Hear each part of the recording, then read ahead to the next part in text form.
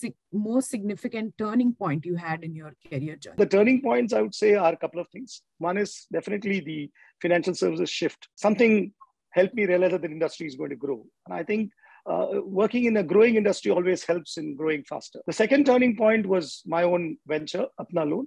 I think it was a very big turning point in my life because obviously I took the plunge at a time which was not really normally done by people. I took the plunge between my engagement and my marriage, actually. Right? That was something that I believe I did it out of sheer passion for the business model that I was pursuing. I think that change from being an executive to an entrepreneur, I think changed a lot in my life.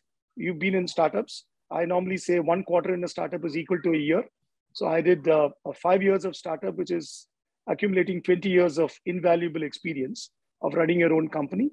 I think that was a great turning point because the confidence that I gained from that experience was unbelievable.